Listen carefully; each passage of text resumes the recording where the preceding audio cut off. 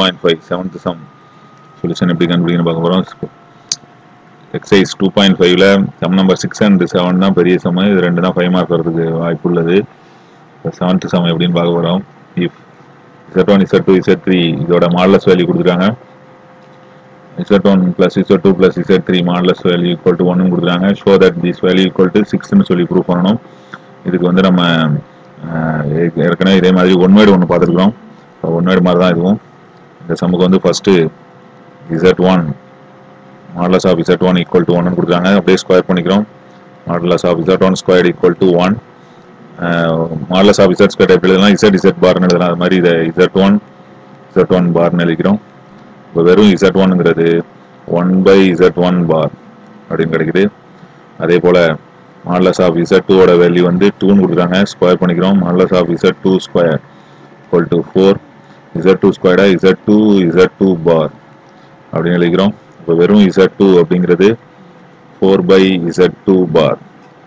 அதே போல் modulus of Z3 equal to 3ன்னு கொடுத்துருக்காங்க. Modulus of Z3 squared அப்படிங்கிறது 9 ஆகிடுது. அப்போ Z3 பார் அப்படிங்கிறது 9. வெறும் Z3ங்கிறது 9/Z3 பார் அப்படின்னு சப்ஸ்டிட் பண்ண போகிறோம்.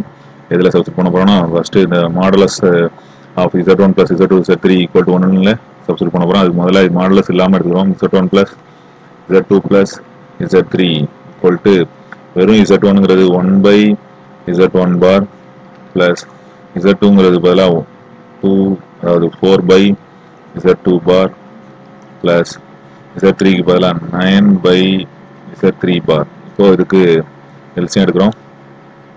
எல்சியம் எடுத்தோம்னா Z1 பார் Z2 பார் Z3 பார் அப்படின்னு எல்சியம் வரும். Z1 பார் இருக்கிறதுனால இதில் Z2 பார் Z3 பார் இல்லை. அப்போ Z2 பார் Z3 பார் ப்ளஸ் 4 இன்ட்டு இதில் Z2 பார் இருக்கிறதுனால Z1 பாரும் Z3 பாரும் இல்லை. அடுத்தது 9 இன்ட்டு Z3 பார் இருக்கிறதுனால Z1 பாரும் Z2 பாரும் இல்லை. இப்போ இதுக்கு டேக்கிங் மாடலஸ் அப்படின்னோம்னா நமக்கு கொஸ்டினில் கொடுத்த வேல்யூ யூஸ் பண்ணுறதுக்கு தயாராகிடும். Taking modulus on both sides என்ன கிடைக்குது அப்படின்னா modulus of Z1 plus Z2 plus Z3 equal to இந்த சைடு மாடலஸை நியூமரேட்டர் தனியாக டினாமினேட்டர் தனியாக பிரிச்சுக்கிறோம். அப்போ modulus of Z2 Z3 plus 4 Z1 Z3 plus 9 Z1 Z2 எல்லாத்துக்கும் காஞ்சுகேட் போட்டிருந்தது ரிமூவ் பண்ணிட்டு ஹோல் காஞ்சுகேட் போட்டுக்கிறோம். மாடலஸ் டிவைடட் பை இதில் நம்ம மாடலஸ் தனித்தனியாக எடுத்துக்கிட்டால் போதுமானது. காஞ்சுகேட் ரிமூவ் பண்ண வேணாம். அடுத்த ஸ்டெப்பில் ரிமூவ் பண்ணிக்கலாம். மாடலஸ் ஆஃப் Z3 தனித்தனியாக போட்டுக்கிறோம். இப்போது LHS சைடில் உள்ள வேல்யூக்கு தான் கொடுத்துருக்காங்க கொஸ்டினில் 1ன்னு அதை யூஸ் பண்ணிக்கிறோம். இருக்கிற மாடலஸ் எடுத்தோம்னா அந்த காஞ்சுகேட் ரிமூவ் ஆகிடும். அப்போது ஆர்டராக எழுதிக்கிறோம்.